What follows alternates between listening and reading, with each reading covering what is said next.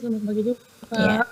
Oke, Kak Putu, untuk informasi cuaca edisi pagi hari ini seperti apa? Silakan.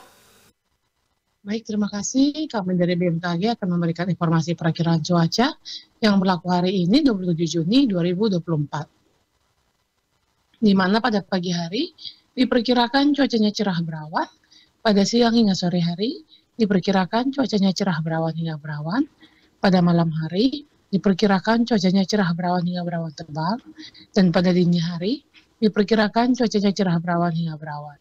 Dengan suhu udara di NTT berkisar antara 18 hingga 32 derajat Celcius, kecuali Manggarai, Ngada, dan wilayah dataran tinggi lainnya, yaitu 15 hingga 26 derajat Celcius, dengan tingkat kelembapan udara 50 hingga 95%, dan arah angin yang bergerak dari timur hingga tenggara dengan kecepatan 30 hingga 40 km per jam.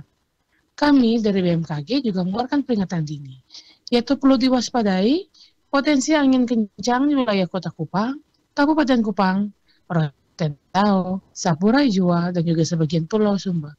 Dan perlu diwaspadai potensi kebakaran hutan atau lahan di wilayah NTT. Dari perakiraan cuaca wilayah NTT, kita beralih ke perakiraan cuaca Kabupaten ND. Di mana untuk ND sendiri pada pagi hari diperkirakan cuacanya cerah berawan, pada siang hari diperkirakan cuacanya cerah berawan hingga berawan, pada malam hingga dini hari diperkirakan cuacanya cerah berawan hingga berawan. Dengan suhu berkisar antara 18 hingga 31 derajat Celcius, dengan tingkat kelembapan 60 hingga 95%, dan arah angin yang bergerak dari timur dengan kecepatan 10 hingga 30 km per jam. Demikian informasi yang dapat kami sampaikan, semoga bermanfaat. Baik, terima kasih Kak Putu, selamat pagi, selamat melanjutkan aktivitas Anda. Selamat pagi, selamat bertugas.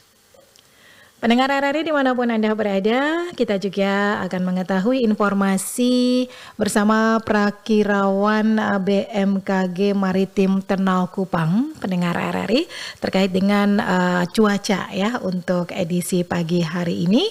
Dan kita ya pendengar akan bersama Yudi Nugraha Septiadi.